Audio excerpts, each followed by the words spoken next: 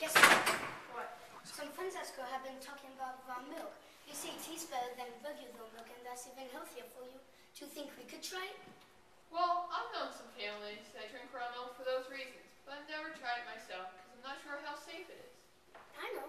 My friend just says on the leg of robotics team, researching ways to reduce the risk of raw milk. They're having an open house tomorrow. Could you come? Sure. Hi, Doctor. I'm so glad you could come. Please have a seat. Thanks. We've been looking forward to hearing about your research. My scientist asked if we could try raw milk, but I'm worried about safety. That's a valid concern. Before pasteurization, milk caused 25% of all foodborne outbreaks. Starting in the early 1920s, though, pasteurization came to widespread use and revolutionized milk safety. Now milk contributes to less than 1% of all foodborne outbreaks. On a recent field trip to Oakhurst Dairy, we saw how milk processing plants use pasteurization and other processes to ensure milk is one of the safest food products today. But though pasteurization is proven to kill nearly all the bacteria in milk, a small but growing population chooses to drink raw milk instead. They believe that pasteurization side effects, such as a change of taste and the loss of beneficial bacteria and enzymes, outweigh its safety. I don't understand. Why is milk so dangerous in the first place? Well, milk contains large amounts of sugars and proteins, which means it provides the perfect breeding ground for bacteria. In fact, keeping bacteria out of milk is one of the key priorities in milk production. On a field trip to Leary Farm, we saw many ways that farmers minimize milk contamination, such as cleaning the cow's udder, maintaining proper milk temperature, and sanitizing equipment. Though these methods help prevent bacterial contamination, they fall short of removing bacteria already present. As a result, raw milk still poses a threat to those who drink it. How serious is this threat?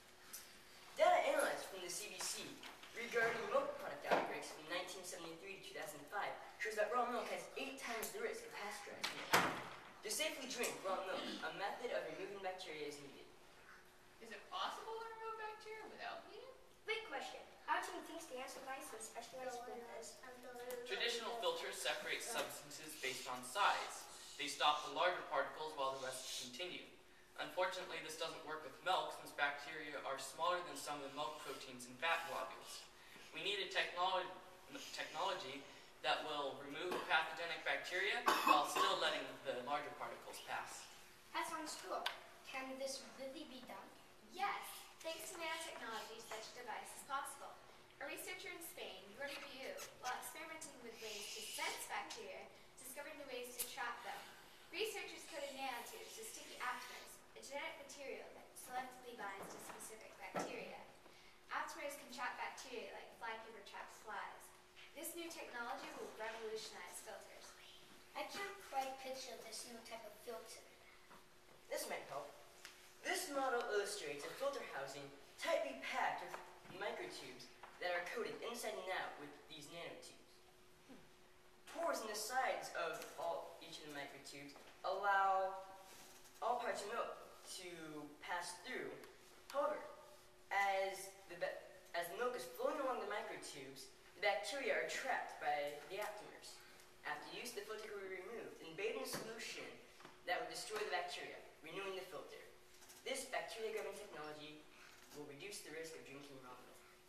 What an innovative design, but is it feasible? We already can trap certain strains of bacteria using chemical bonds, and with current technology, nanotubes can be produced economically.